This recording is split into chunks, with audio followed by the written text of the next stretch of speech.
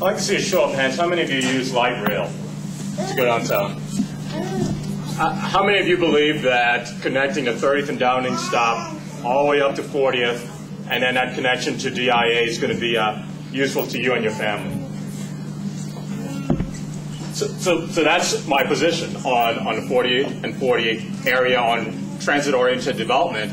I believe the communities that it serves now and the communities that it will serve in the future are helped by connecting the existing line to the 40th stop and going towards DIA. I think that is important. I think it's valuable. I think it's extremely important to make sure that we do not switch our light rail to a trolley car, which has a smaller size, carries fewer folks, and I think it does not serve our community well. And as your city council person, I believe that working for the people and doing what the folks within this district want is job one for a city council member.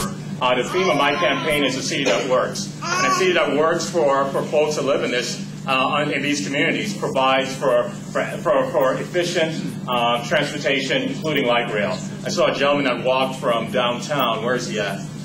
He's dripping wet. I can assure you, you would appreciate a better service through light rail, and as your city council person, I'll make sure that happens.